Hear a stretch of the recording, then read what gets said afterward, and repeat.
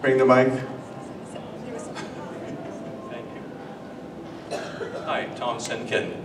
Beautiful film.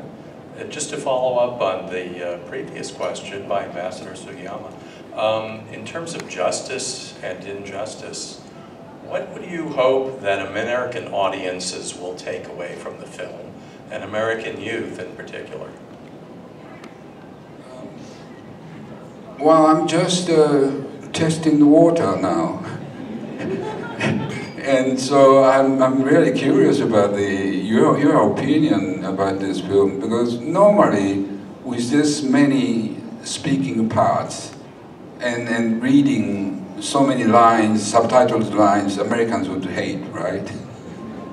So I try to simplify some of the names, but I can't betray the history. And so, well, you know, instead of Kanpaku Hidetsugu, I kept calling him the regent or something like that, and then try to save some of the names, and, you know, to simplify. But still, well, you know, this age and these times with Trump, I'm just curious about how Americans would react, and particularly those who voted for Trump. Would they like this film or not? That's, I want to try, and I keep on trying. And this is the second time to show this film to American audience. The first time during the Hawaii Film Festival last November. And, well, you know, Hawaiians are a little bit different.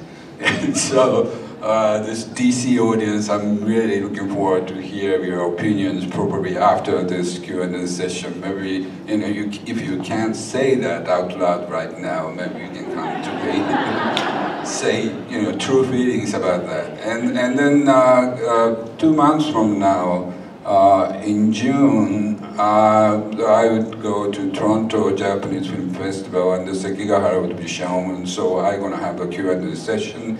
And in July, in New York, there's this New York Asian Film Festival, and then I'm going to show this Sekigahara at Lincoln Center. And after that, I can answer your question. Well, I think that's a good time to wrap things up. And I want to thank Masato again for coming here to present this beautiful film, and thank all of you for coming as well. And he'll be here after we finish the Q&A, and I know that he's very interested in hearing your feedback. And